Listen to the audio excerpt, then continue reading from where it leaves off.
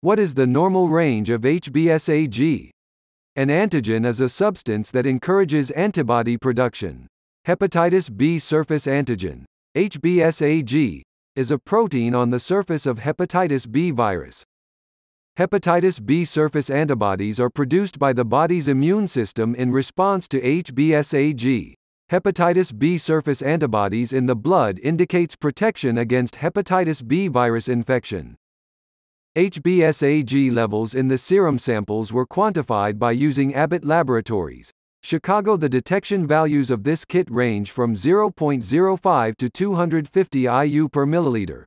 Samples with higher than 250 IU per milliliter HBsAg levels require a 1 to 500 or greater dilution.